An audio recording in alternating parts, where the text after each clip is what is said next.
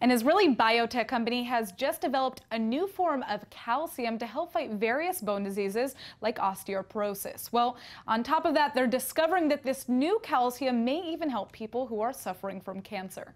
Joining me in the studio today is Amorphical CEO Yossi Ben and Professor Amir Arav to discuss their new calcium. Thank you so much for joining us. Now, this sounds like a very exciting development. How did you develop this new form of calcium? It's a biomimicry. We are grow the crayfish, the lobster, and all the crayfish in the world change the shells. And usually all the lobster and all the crayfish and shrimps, it takes 1 month to build the new shells. Right. And this crayfish, it takes 3 days. And it's not 3 days to build new shells. And the shells, it's with calcium and chitosan. And the crayfish is come from sweet water, our crayfish, and it's make this 10 times more quick from any lobster and shrimps in the world. And but how did you connect this to treating bone disease? Because I'm a farmer, and I look like this, like the farmer see this, and immediately you understand. Because if the lobster or the crayfish is build the shells really quick, it means it can help us for the bones, and not only the bones, for all the systems. It's like a mineral, what we are need for the tree, and it's the same like a human being. So what makes this calcium unique and different from the calcium?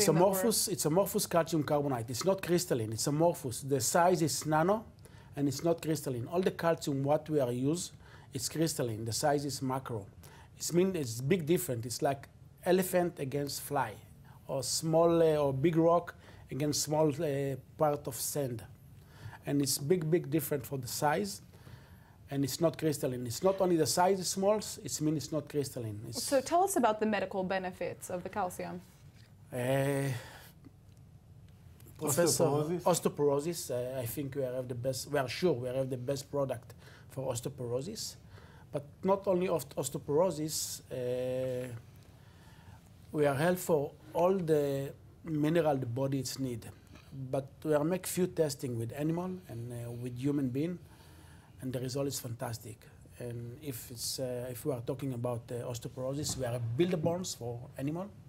Now, cancer, I mean, we mentioned this earlier, but this calcium actually can help treat cancer patients, correct? That's right. Tell us about that. So I'm in the field of fertility in the last 30 years, and I'm working on embryos, how embryo grow. And what is interesting is that in the last day before they go into the uterus, they change the metabolism and they start to gain a lot of glucose, okay, and release acid, actually, acetic acid, which lactic acid, which reduce the pH.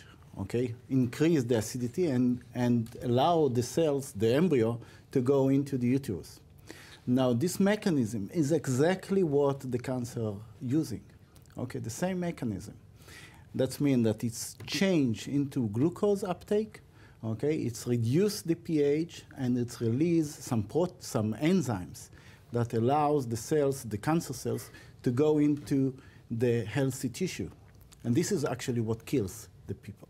Now this amorphous calcium, it can help cancer patients. So because it's a calcium carbonate, when it's get into a place where the cancer environment, which is acidic, yes, with a low pH, it will release the carbonate and will increase the pH, so it will not allow the cells to go and to invade into a normal tissue. And duplicate. Wow, very interesting. And so this is the mechanism. Now, have you had any clinical trials yet? Obviously, I'm assuming that this calcium is not yet available to patients. Right. Yes, but we are working now on phase 3, phase 4 actually, patients and Stage 4, yes. Wow. And also animal study, of course. Beautiful. Well, it seems as though you guys are creating and harvesting something that could really change millions of lives. I hope so. So I hope that you go live soon. Thank you so much for coming in. Thank you. Thank you.